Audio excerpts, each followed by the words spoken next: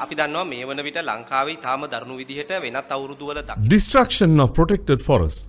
Conservationist Sajeeva Chamikara conducted a media briefing on the current forest fires created by various parties in the dry zone and in some parts of the wet zone recently. He elaborated how Pavitra Vanniyarachchi passed a bill in parliament which resulted in setting a stream of forest fires in the dry zone and some parts of the wet zone by her supporters. She is planning to finally give these lands over to some local and overseas companies for hefty commissions, and in most of the cases, the wildlife and forest conservation officers are openly helping her supporters carry out these dastardly acts in broad daylight, he said. What the minister has done is to use her powers to get a license to acquire lands protected under the Forest Conservation Act and to let her mob grab any land they desire without showing any concern what it might do to the fragile environment of this tropical paradise in the long run. It is sad to see that the government minister act in this way, and I urge relevant authorities to intervene and stop this blatant destruction before it's too late, he added.